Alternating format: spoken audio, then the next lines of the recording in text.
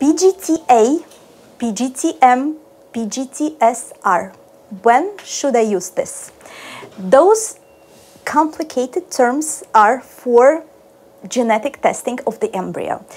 It can be done if you have any genetic problems in your family and you know about this, or if you are in advanced age, 45, 50 plus, and you want to be sure that your baby will be genetically healthy. PGT-A means pre-implantation genetic testing for aneuploidy, which means changing in the number of chromosomes. The most common is chromosome 21, which is Down syndrome, chromosome 18 and 13.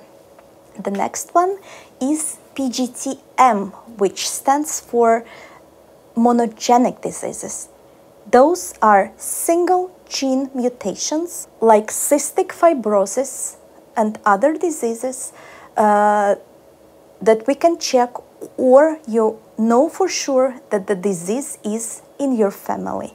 The third one is PGT-SR, pre-implantation genetic testing for structural rearrangements, which means there is no change in the number of chromosomes, but there are chromosomes translocations or inversions. Your doctor will recommend you exactly which one of those three you need in your situation, so you can ask questions and just make sure that you talk with your parents, your grandparents, to find out whether they had any congenital genetic problems in the family.